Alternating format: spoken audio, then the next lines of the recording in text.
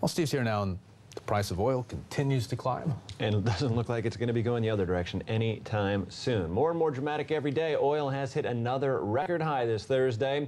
The price for a barrel of crude surged above $123 this Thursday.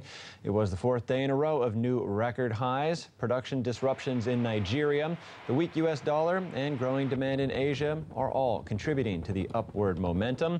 The price for a barrel of crude has increased steadily since hitting a brief plateau at the beginning of this year.